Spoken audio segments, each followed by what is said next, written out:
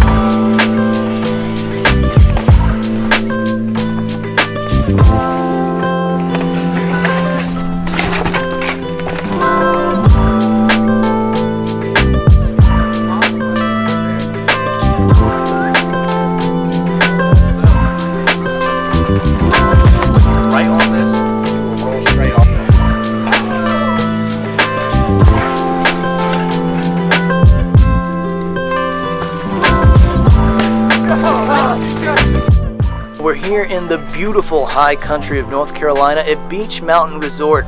The weather has been absolutely stunning for the past week. There's been barely any rain, so this course is primed and ready to go. But I gotta say, after a few hundred runs and a bunch of tires, this thing is getting loose as we work our way towards seeding.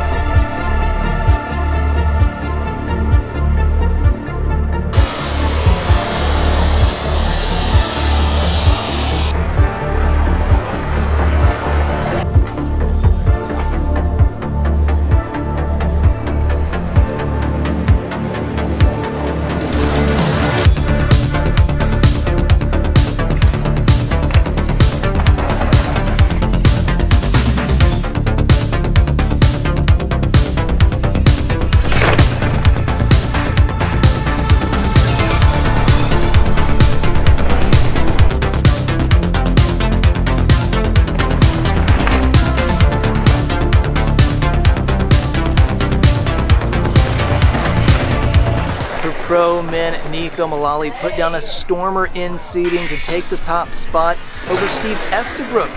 He landed in second with his teammate Titus Nicholson in third. Pro women's seeding, it was Abby Ronka on top, taking first place. Caroline Washam was just a couple seconds back, and Zana Logar was in third.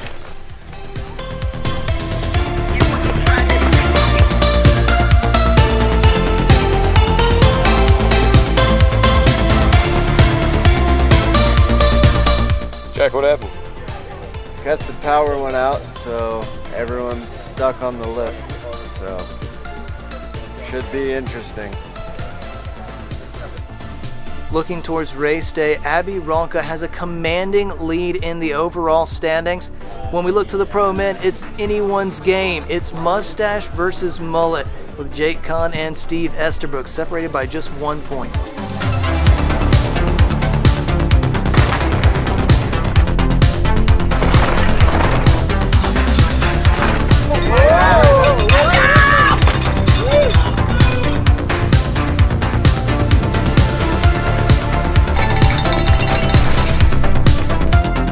Our winners here at Downhill Southeast, our season finale at Beech Mountain. Abby Ronka took her first win in the pro women over Caroline Washam, and Zana Logar rounded out our podium in third place.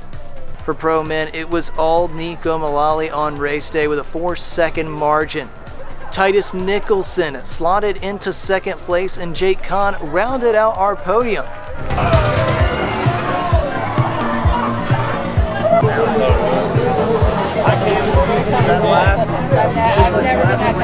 I've given them lots of haircuts. With the shape of that. Oh my god, you move so much! Jake Kahn in third place was enough for him to eclipse Steve Estabrook in the overall standings for the pro men.